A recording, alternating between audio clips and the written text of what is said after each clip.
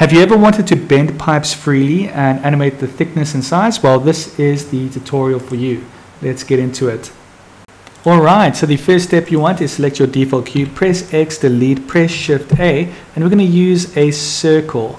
Then we're going to press Shift A, and we're going to use, you can use a path or a bezier, I don't really mind. I'm using a bezier, I'm scaling this out, making it nice and big, and then I'm going to the object data property of the bezier curve, and then I'm going to geometry, and I'm going to object, and I'm just going to select my bezier circle. It's going to look wonky, but if you select your bezier circle up here, and you press S, and you scale this in to a more reasonable size, a size that's fitting for you, there you have it. We have a beautiful pipe.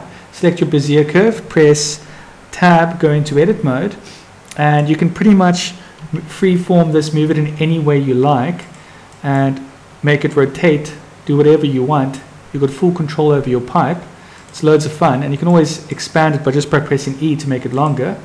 And if you've got any steampunk pipe designs, now you'll have full control over what you do. But let's say you want to have certain parts thick versus certain parts small. Let's say we select this specific part here, we press Alt S, and we can scale this part here to make it slightly thicker. Maybe the object that it needs to fit in needs to be thicker, and just like that we have it.